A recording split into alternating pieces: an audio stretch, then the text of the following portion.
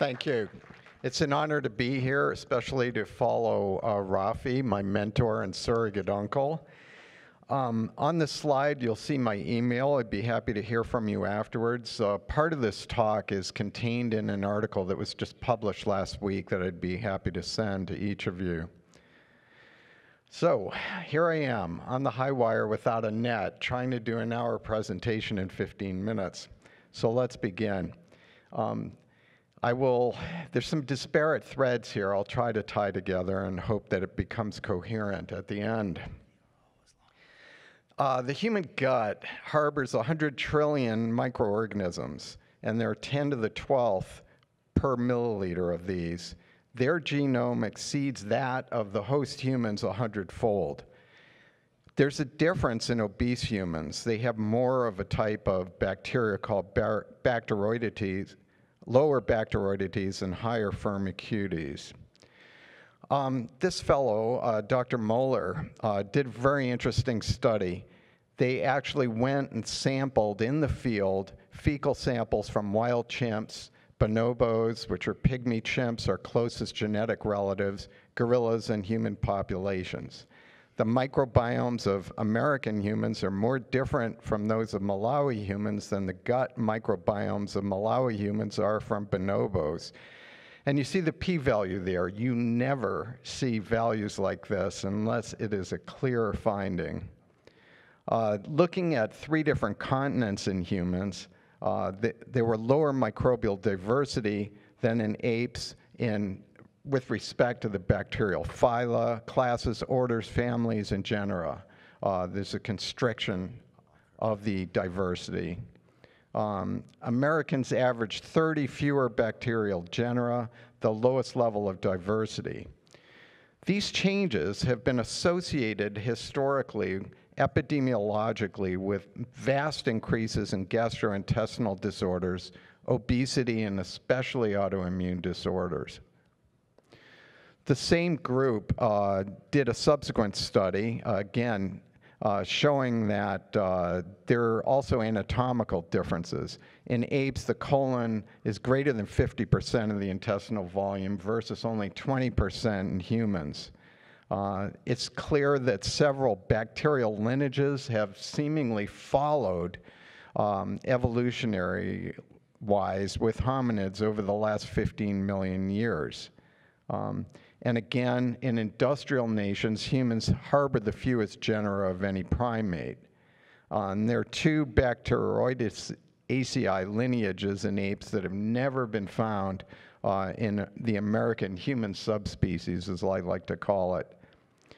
The severity of irritable bowel symptoms is inversely related to the gut bacterial diversity, so this definitely has importance to disease.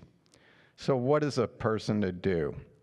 Well, I'd suggest these things. First, probiotics that may be familiar to some of you. These are oral supplements of beneficial gut bacteria that can be supplied as capsules or in fermented foods, especially kefir, lacto-fermented vegetables, to replace the kind of thing that is missing.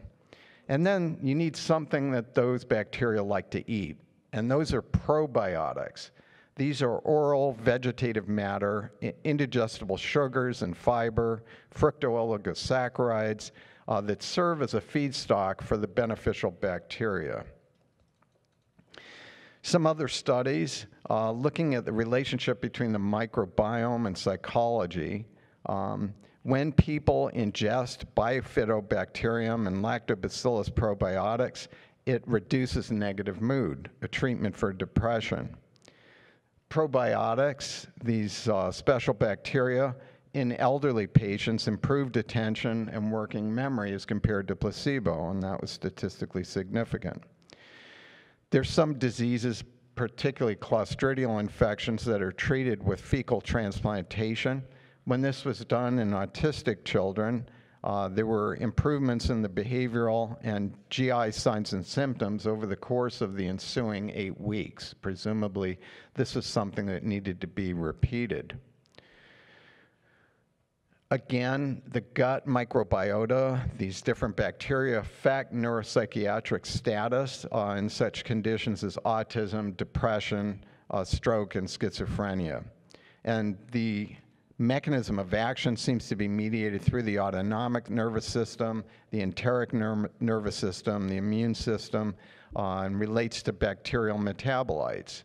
And I'm going to suggest now that there's a role for the endocannabinoid system here. Again, we've seen marked changes in the human diet as compared to past centuries. And at the same time, we've had skyrocketing rates of chronic disease, specifically obesity, inflammatory bowel diseases, other autoimmune diseases, allergies, diabetes, cancer, depression, and neurodegenerative disorders. And these were not rare in past centuries merely because we're living longer. It's demonstrable that there are more of these per the population. Apparently, it's necessary to have multiple probiotic species, not single ones, to protect against pathogenic bacteria like Clostridia and to gain these neuropsychiatric benefits. So, additionally, probiotics may help control PPAR gamma. This is a nuclear receptor you're going to be hearing a lot more about. It regulates gene transcription. Recently, it was shown that cannabidiol and also THCA, tetrahydrocannabinolic acid, are agonists of this receptor. And it's been called the master regulator of adipogenesis, the production of fat. Also regulating tumor necrosis factor alpha, which is important in autoimmune diseases and in inflammation. Prebiotics, so those vegetative matter that the bacteria like, change the microbiota to reduce fat production and stabilize the gut so that it doesn't leak and allow toxic metabolites to enter the bloodstream. We also know that CB2, the non-psychoactive cannabinoid receptor levels, correlate to concentrations of lactobacillus, what's in yogurt, and negatively with Clostridial species that are often pathogenic. A study that directly relates to the endocannabinoid system is this one from 2007. Lactobacillus acidophilus, common component of yogurt, specific strain of that was administered and induced CNR2, that's the gene that produces the CB2 receptor, its RNA expression above that in the human HT29 epithelial cells, and that was statistically significant. So they demonstrated that as well as an enhancement of morphine's pain-killing effects in rats, highly statistically significant. And that reduction in pain was inhibited when a CB2 antagonist was administered. So that fits together. A very interesting study from 2011 looked at obesity in cannabis users and non-cannabis users. What they found was obesity rates were only 14.3% and 17.2% respectively among participants using cannabis at least 3 days a week. So that's a 1/3 reduction over non-users. Additionally, those who use cannabis had significantly better body mass indices. Do you know what yours is? Another study directly relating cannabinoids to this issue was done in Calgary, published in 2015 by Nina Clooney and the group there. DIO mice have a genetic susceptibility to obesity. They gain weight on the same dietary intake that doesn't affect others. When administered THC that altered their microbiome balance, affecting the Firmicutes and Bacteroidetes ratio. The THC essentially prevented the ratio increase or weight gain despite being on a high-fat diet. So this could help explain what we observe in humans, as we'll see from these demonstrations. People who use cannabis suffer from a variety of stereotypes. The most common one is the cannabis user as a lazy slacker stoner, as we see in the illustration. But another one is that of the skinny hippie. And you see that he's got a grocery bag full of vegetables, hopefully the right ones. But the truth is that the skinny hippie is the more accurate representation of what a cannabis user is likely to look like, as opposed to the slacker stoner.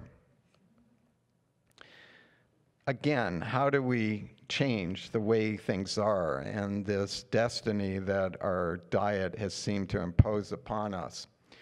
Well, in this prebiotic array, you see some vegetative matter that may be quite unfamiliar to you, starting with acacia fiber in the upper left, chicory root, sometimes used as a coffee substitute, sunchokes, otherwise known as Jerusalem artichokes, then dandelion greens, burdock, and then the more familiar Eliacei, your onions, leeks, and garlic. All of these feed the beneficial bacteria in the gut. Additionally, another thing that's changed about our diets is our vegetables have become tasteless. In ancient times, people ate what they could gather, and it included a lot of bitter herbs. And these have largely fallen out of the diet. Particularly Americans like things that are sweet and not bitter. This can be supplemented with herbal bitters, as demonstrated in the photo. And it's been shown that these are present not only in the tongue, but throughout the gut, and specifically in the brain, where they do such things as reduce hunger drive, the drive towards sugars, and also seem to correlate with reducing such disorders as diabetes and even acne in the face. So the question is, can bitter herbs allay hunger via the hypothalamic and ECS-mediated mechanisms and lead to weight loss and counteract the metabolic syndrome and type 2 diabetes? I believe the answer is yes. Here are a couple of books on how to eat. Nourishing Traditions by Sally Fallon, which first came out in the 90s, but still presents a very relevant diet. The more recent bestseller by Perlmutter called Brain Maker, correlating use of this kind of diet with prebiotics and probiotics to improvements in autism and a variety of other neurologic conditions. My hypothesis would be that we're seeing common mechanisms between the prebiotic and probiotic diet and what cannabis can do. And this has led to this diagram that was published last week, what I like to call the gut or grand unified theory that relates the microbiome to treatment of various diseases, including especially beta amyloid formation, neurofibrillary tangles that are associated with Alzheimer's disease and a variety of other neurodegenerative conditions. And as you see from the diagram, it's not only beneficial bacteria, but there's abundant evidence presented in the paper, but not here today, that supplemental THC, CBD, and even THCA may do similar things in allaying these type of afflictions. So this suggests a new approach to neurological therapeutics. I have always said throughout my career that it needs to be a preventative and therapeutic specialty rather than just a diagnostic one, to provide better treatment for epilepsy, tumors, Alzheimer's disease, Parkinson's, traumatic brain injury, and chronic traumatic encephalopathy. Part of this includes aerobic activity, which is known to stimulate the endocannabinoid system. Education throughout life seems to help prevent dementia. And above all, an anti-inflammatory prebiotic and probiotic diet that should emphasize saturated and monounsaturated, that's olive oil, as we heard previously. Also omega-3 essential fatty acids, bioflavonoids from things like berries, fermented foods, protein, and minimizing carbohydrates, which have only been used in abundance by humans for about 3,000 years. Additionally, this can be supplemented with cannabis extracts providing the THC, CBD, THCA, caryophyllene, and other select terpenoids. 3 minutes remaining. Well, we made it. So, I guess people can come to the microphones and I'll attempt to answer questions.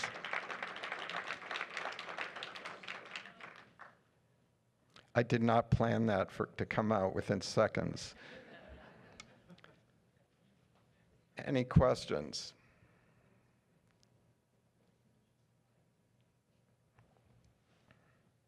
So if you took, is this on?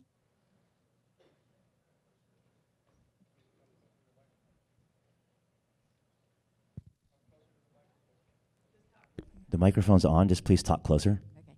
So if you took my bacteria in my gut, and I would imagine my Firmicutes and Bacteroidetes level is a good one in that I would have lower Bacteroidetes and higher Firmicutes. If you took that and transplanted and did a fecal transplant into someone obese, what would happen? They would expect an improvement in their weight and intake. But again, it might be a temporary phenomenon. Now, it works the other way. There is a rodent model of Parkinson's disease, and when you take the fecal matter from the affected mice and put it in those that aren't affected, they become symptomatic. So this is being used a lot now in gastroenterology practices to try and improve the situation. The most common situation is treating clostridial infections that are really recalcitrant, and a lot of that is a function of antibiotic use. And I would point out that part of the reason we're having so much trouble with these autoimmune diseases is not just changes in diets, but overuse of antibiotics that are suppressing normal, 1 minute remaining. desirable bacteria. So follow-up question, I was surprised you didn't talk about antibiotics more in this talk because... Well, we only had 15 minutes.